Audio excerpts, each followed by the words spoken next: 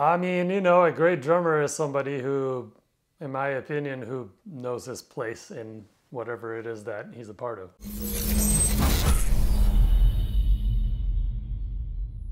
Really, the drums initially came not even from metal, but from rap and hip hop. Because a big album for me was License to Ill.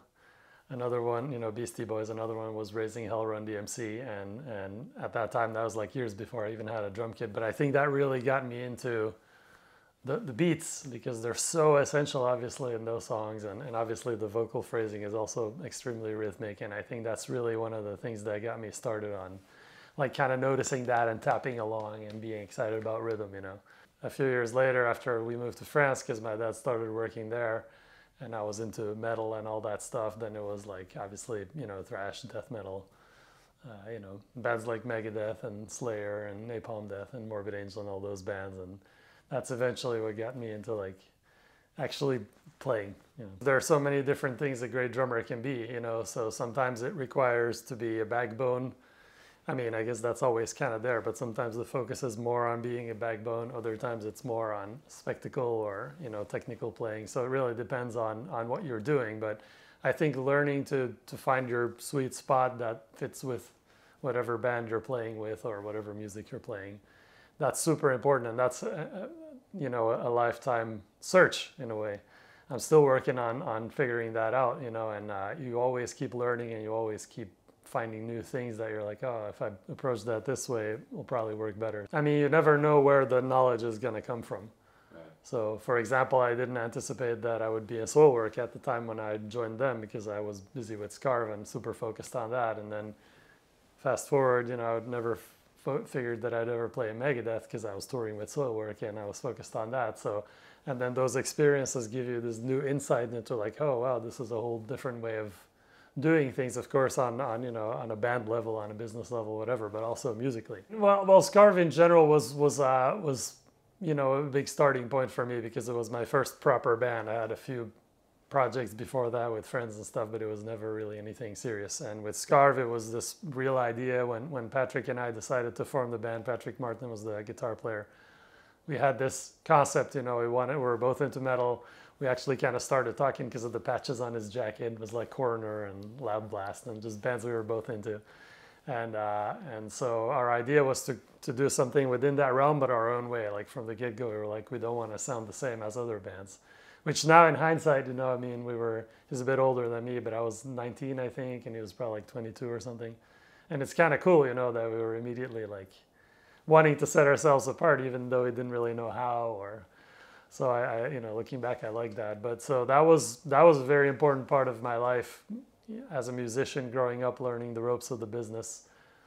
We ended up doing 4 albums. Translucence was the first one, which was pretty much more or less self-released. It was on a very small label that a friend of ours ran, but didn't really have any experience with running a label. I think the important album for Scarve was definitely Irradiant, the third one, because that's the one where we kind of started getting more attention in France and a little bit surrounding in Europe and started touring more, or actually started touring, I should say, because before that was mostly weekend shows and small gigs and things like that.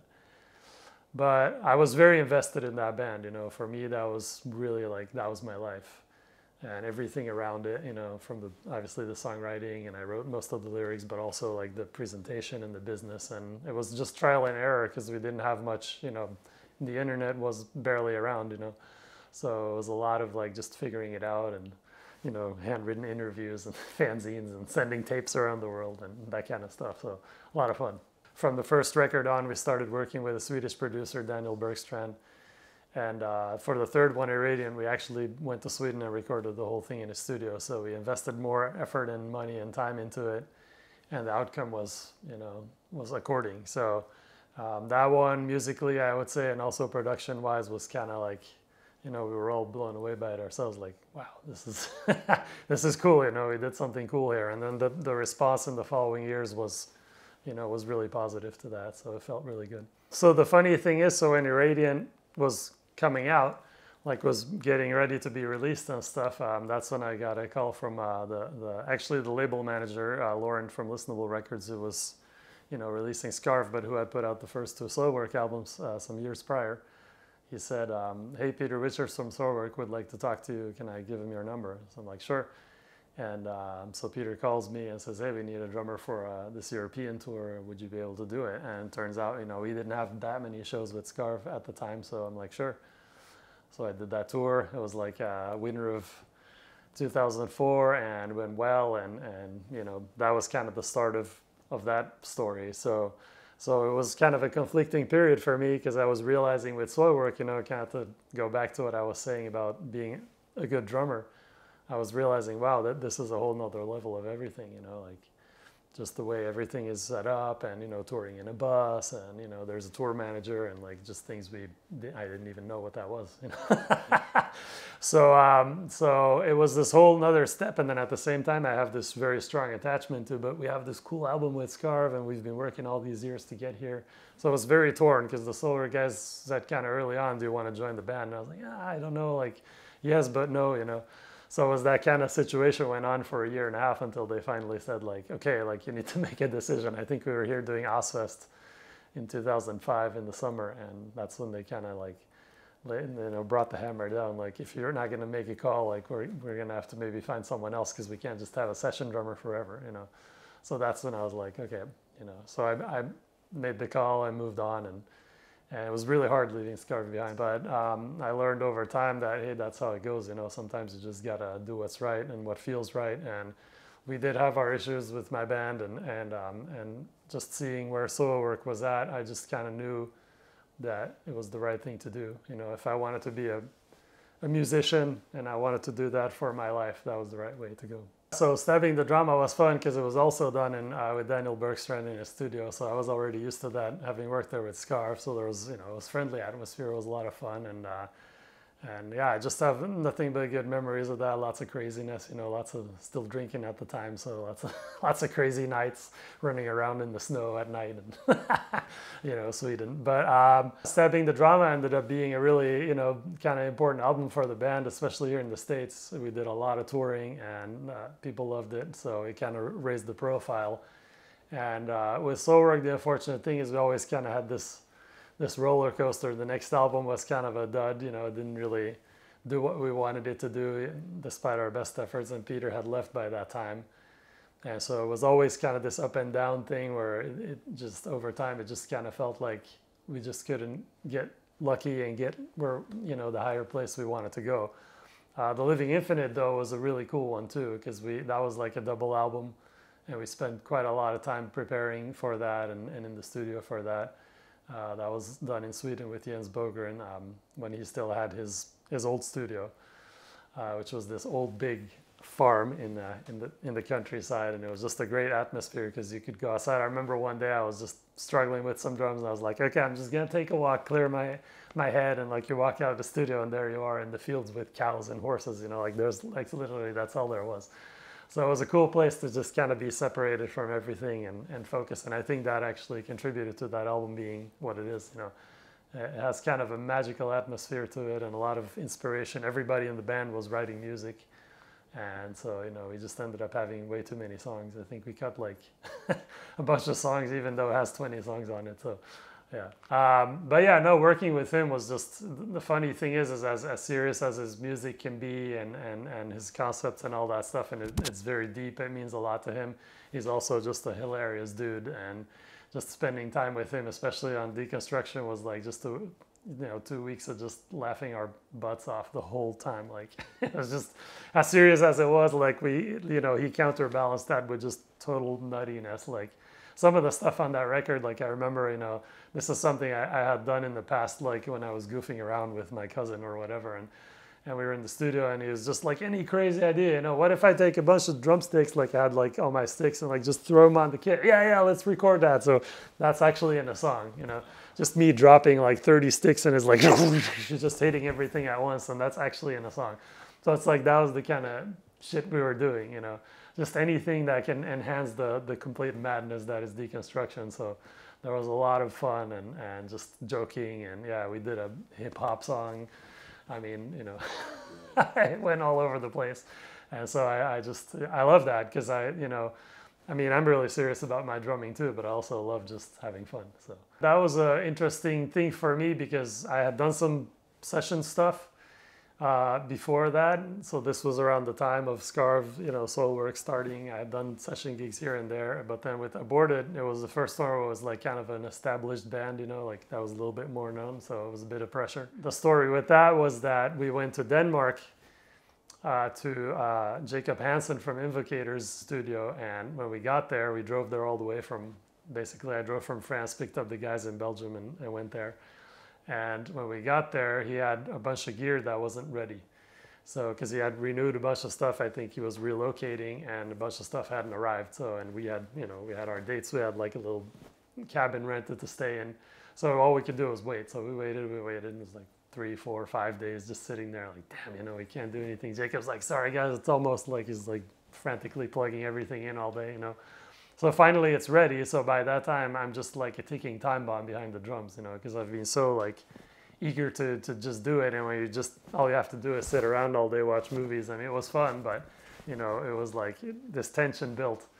And Sven, the singer, is a good friend of mine. He was in Band C with me, He was like just like playing me stuff to keep me motivated. Like, have you heard Rotten Sound? I was like blown away by that, So that was like motivating me. So by the time finally we got to the recording, I was just on fire, I was just like, let's do this. And so the whole drums for that album were recorded in like a day and a half, which I've never done before or since, So yeah, and people ended up loving that record, It ended up being somewhat an important record for them, I guess, kind of a milestone, and none of us had any idea. We were just whatever.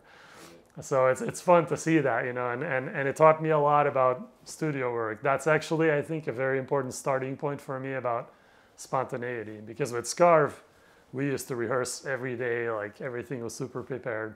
And I started kind of getting tired of that, as a musician, just playing the same thing. Like, okay, this song goes like this and this fill goes like that. I'm sure as a drummer, you can relate to that. And with Aborted, I realized like, man, it was super unprepared. And it ended up being this fireworks of stuff just because I just played whatever in the moment and it was cool. So that's something that I've been trying to harness ever since and build on. And just the improvisational aspect, and a lot of it obviously has to do with confidence as a player. Right. That basically happened because Peter Witchers from Soilwork was producing and writing most of the music on that album. And so he called me and said, hey, would you be into doing this? And I was always a big Nevermore fan, big fan of Worrell's voice and just the band in general. I thought they were amazing. And so it was basically just me and Peter in the studio. He had the demos and we went in, and that was probably the first time I had to play as sparsely as I did on that record. I was used to just, playing everything all at once, splashes and toms and 1,000 cymbals. And with this, it was like, okay, like this is not that kind of music, So I had to learn to just focus on the groove, the swing, keep it simple, and whatever little thing I was doing for it to be in the right place at the right time. So very cool learning experience when it came to that. And again, one of those things where you never know where the knowledge is going to come from. That was one of those random things that I learned a lot from, because I was like, okay, playing with restraint, I've heard about that before, but it's hard. It's not easy at all, With Scarve, I was very involved in everything around the band, being my first band. That's the way it went. But the other thing about it was that, like, songwriting-wise and stuff, even though I contributed ideas, it was mostly on drums. It was mostly, I did bring some riffs here and there, but I always had this kind of feeling about, the guitar players, they really know how to play guitar. My guitar playing isn't really worthy. And then that kind of continued with Soilwork, which just stellar guitar players, And then Hannah, actually, my wife, kept encouraging me and saying, you can make your own music, you can do it. And I didn't believe in myself really, but she just convinced me to just try it. And that's how Band C started.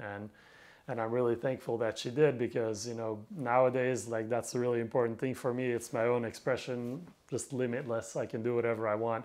And it really built a lot of confidence just in general, because of course I love the drums, and that's always going to be the case in my main instrument. But I've always loved music. I've always loved songs, just albums, concepts, whatever.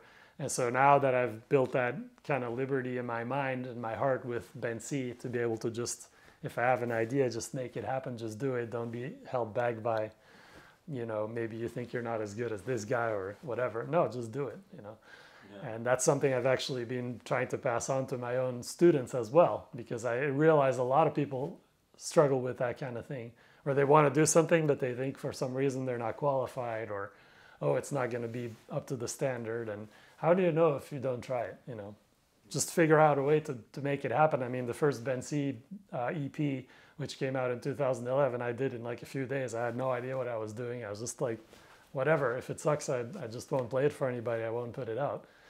And, you know, it ended up being okay. And of course, you grow from there. But just take the first step and see where it takes you and just follow the adventure, you know. I did a fill-in session gig with Satyricon in 2014 on I think it was the 70,000 Tons of Metal. And they needed a drummer, and so kind of last minute I filled in, which was a really cool experience in itself. Learned a lot from that. 2 days to learn a lot of music. But so Anders Odden played bass with them and still does. And I remembered that name. I was like, are you Anders from that old Norwegian death metal band? You know, so we started chatting about that, and he was surprised that I even knew the band, because at that point they hadn't done anything in a while. But I was a fan from Hallucinating Anxiety. Like, that was in the early days, you know. Somehow I came into my hands. I think a friend bought the tape, and so I've always loved it. I even saw him live at one point, and so he's like, dude, I have some songs laying around, like we should do something with them. I'm like, hell yeah. That's where it started. And so some years later we did Eder and Bile, and now we have a new album that's ready. It's pretty much ready. It's going to come out, I think, probably not in the early 2023, but sometime later in the year. And it's been a fun collaboration because he's a great guy and super open-minded musically, and we just get along, you know. So it's fun for me. It feels like working with one of my childhood underground heroes, like you know, kind of like a lot of the stuff I've done with Shane Embury and Mitch Harris, and you know, those are all people that, you know, yeah, they're not like superstars in the sense of like, let's say, a Dave Mustaine, but they're people that to me were very important in my musical education, and it was music I still listen to, so it means a lot to me to do that stuff. Yeah. When you're in this position where you're doing a lot of stuff and people start to know that, you know, oh, this guy is capable of jumping in if he needs to, then you start getting those requests. They start coming to you, you know, kind of the same with studio session work. It's something that I didn't actively pursue for a long time. I didn't even have anything saying, hey, I'm available.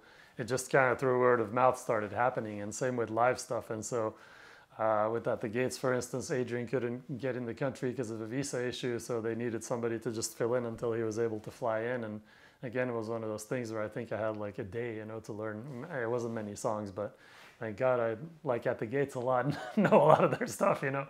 But it's fun because those things where you're really put under pressure to learn stuff in a short amount of time, it tests your limits and you learn about yourself again. You know, you learn about what are you capable of doing. Like, you also want to have fun doing it, so you want to be on stage and still have a blast, even though in your mind you're like, oh my God, I hope I don't forget any of these song structures or screw anything up, you know. And you want to do the band's justice, like Testament, same thing. That one I actually had some time to prepare, but you know, it's a big deal. And for me, like, I love all these bands and I wouldn't want to screw that up. So it's a good exploration of that kind of panic zone of your brain where you're like, oh my God, no, I got to nail this. And the more you do stuff like that, the more confident you feel, you know. I think that contributes to me now with Megadeth being able to go on stage and just have a blast, because I'm like, yeah, I know these songs, this is cool, you know. And even sometimes Dave will say, hey, can you guys learn this one for tonight? And then we'll actually play it that night. You know, that's happened a few times. And it's like, okay. But, you know, like, yeah, that's the gig. You know, you think of Bruce Springsteen, you think of, you know, where people have to learn hundreds of songs. You think of Prince, who would just call songs on stage. I mean, that's what the big artists do. You know, they have this big repertoire, and if you're a part of that, you better know it.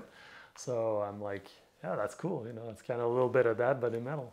Yeah, so a call, you know, just on tour with Soilwork, received a call from managers that Dave Mustaine wanted to talk to me kind of out of the blue, and okay. And then it was initially going to be a fill-in gig. So when I spoke to Dave, he said, we just need somebody to do some shows with us that our drummer can't do.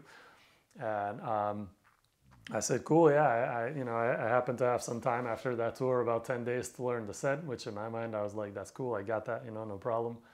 So, but then once we were doing the shows, Dave basically said to me, okay, I want you to join the band, you know, and I was like, are you sure? You know, I mean, you have this guy and I have my band, but he was basically like, you know, when Dave, he knows what he wants, like that's what he wants, you know. So he made it pretty clear to me that like I'd better make up my mind and, you know, if I was gonna do it or not. So of course I was like, talk to the Soilwork guys, talk to my wife, and everybody's like, are you crazy? Like, of course we got to do this, you know.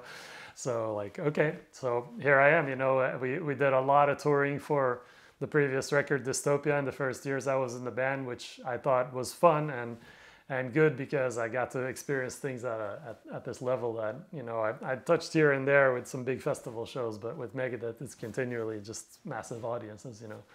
And of course that's fun. Of course it makes the shows even more, you know, that much more exciting.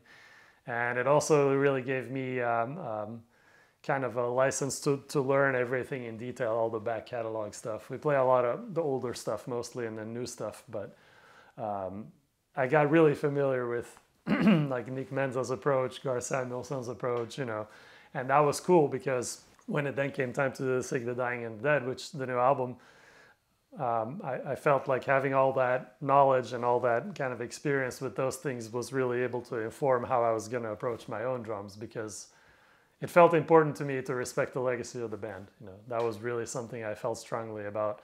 I know some people will say, oh, why don't you just go in and be yourself? I mean, that's going to happen regardless, you know. I can't not be myself. So you'll hear a lot of things, I think, on the album that if you know my drumming, you'll recognize. But at the same time, I felt as a fan of Megadeth growing up, you know, buying Peace Sells when I was 15 or whatever, I felt that, you know, I wanted that element in there, kind of that, you know, there's a very unique rhythmic sense to how Dave plays and how that interacts then with other instruments. And you feel that on stage a lot too. Like he's really kind of the foundation, you know. And he'll say to me, like, you and I are the engine of the band, and as long as you and I function well together, then everything else that fits on top of that, you know, in a live setting will work out, because the foundation will be really strong and together. So that was, you know, I felt like, wow, like I'm proud to be a part of that, you know, and it still does. And so I wanted to bring some of that to the new record as much as possible. They are legion and they are rabid, you know. It's that's one thing I've noticed versus all the other stuff I've done, is that, of course, you know, I mean, every artist has hardcore fans. Like Devin has really hardcore fans that will love everything he does, and so does Soilwork, and so did Scarve at some level, you know, even though we're always just an underground band. But with Megadeth, it's like, it's another realm, you know. It's a worldwide thing, and I think the legacy and Dave's legacy as a musician, everything he's done, you know, just the aura that he has, that turns, you know, that turns the passion into an even deeper thing, you know. I mean, I've countless times I've seen people cry because they meet Dave, you know, or get on their knees and just be like, oh my God, I love you so much. And it's like, he means so much to people, you know, and that's a really cool thing to see, because that's kind of like how I feel about Prince, for example, you know. Like I never met Prince, sadly, and you know, and I don't know if meeting him would have been anything, because he was very elusive and wasn't that kind of person really, but it was like there's this magical thing that you can't explain. And I think that's still in the end what drives a lot of us to be musicians, you know, is that magic. Like when people see Kiss or Maiden or, you know, whatever your favorite band is, you know, for me it'll be like Napalm Death, you know. Like I said, their show at the Belasco a couple of months ago was like, I mean, it's probably the 10th or 15th time I've seen them, but it's just, I don't know, it does something to me, you know, that I can't explain why or how or what it is exactly, but it's just, there's this thing that happens that like transcends just what you think, or, you know, it's just a higher thing. And so, and with Megadeth, that's very, you know, that's very much a part of the picture all across the globe, you know, everywhere. Europe, US, you go South America, rabid, you know, Latin America, all those places, it's just crazy. So that's a lot of fun to be, you know, to be able to be a little part of that legacy and to kind of help perpetuate that, because of course it's weird, you have the whole history of the band and then, you know, 35 years or something, and then you come into that and you're like, you know, sometimes it kind of feels like, am I really a part of this? Because, you know, they basically did all this and I was just a fan, you know, yeah. And now I'm here. But, you know, as Dave recently said, we recently got a couple of gold records and a platinum record for singles. It was like Symphony of Destruction, I think it was Peace Sells, and Hangar 18, you know, that recently went like gold and platinum. And so you get the plaques with your name on them. And I'm like, holy smokes, you know, these are songs I listened to as a kid. But Dave said, you know, you guys contribute to this, to the current lineup. Like, you guys contribute to these songs living on. We play them every night when we play. They keep, see kids at the shows, parents bringing their kids.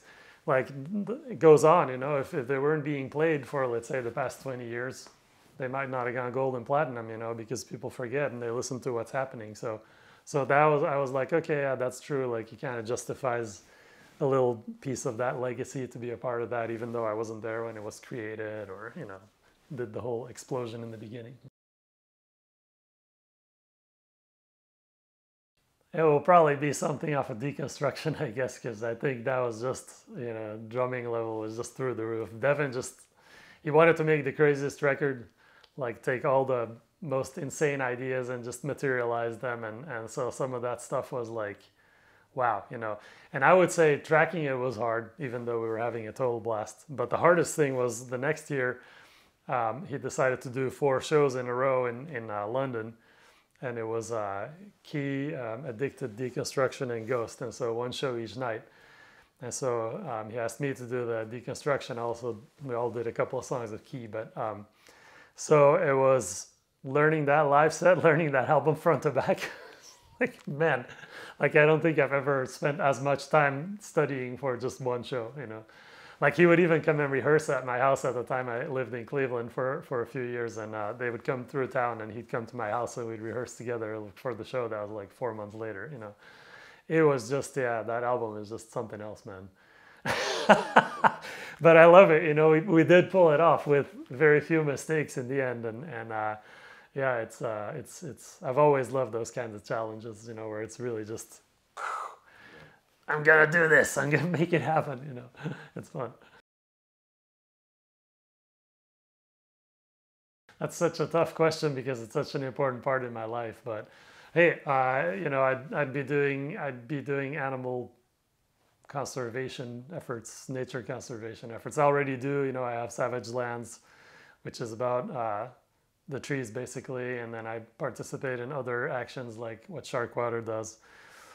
Those are important things to me, and I think if I didn't have music, if for some reason that just didn't happen, I think I would naturally direct myself to that because it matters and because I want to do something that, that matters, and I want to do something that I feel strongly about, My thing is more about, like, nature is marvelous to me, and so that's what I'm drawn to, and when I see what happens with animals on the planet, I want to just go in there and do something, And so I'm happy because now being in Megadeth, having kind of a little bit of a platform and a mic, I can actually do something. I can actually help causes just by being the face of it sometimes, or just by drawing attention. So that's super cool because that gives, for me, it gives validity to everything else I do. It can be a very selfish thing to be like, I love playing drums and now I get paid money to do it, But to take that and to use that then for something good, it makes me feel, like, yeah, I'm on a good path. This is what I want to do.